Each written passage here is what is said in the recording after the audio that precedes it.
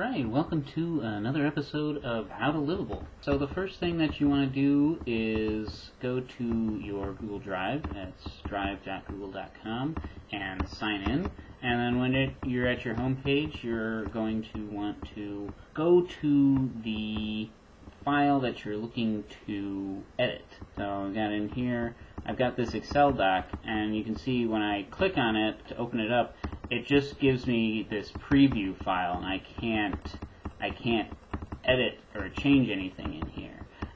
So what I want to do is up at the top where it says open, right next to it there's a little arrow guy. Click on the arrow and it's going to say, hey, here are some apps you can use it.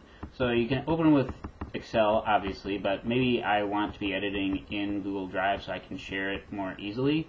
The easiest way to do it is just use Google Sheets. That is Drive's native program, which is very similar to Excel. So you just click on Google Sheets, and what it's going to do is actually create a brand new file based on the Excel file. So if I go back into my Drive home, you're going to see there's a brand new file here with the little Sheets icon here.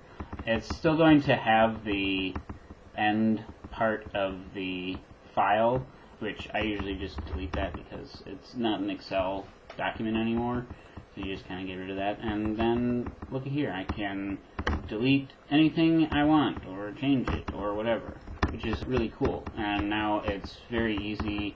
I can download it as, if I change it, I can download it as Excel again, or an open document format, or as a PDF even. It's very easy to share with everyone in my Google Drive.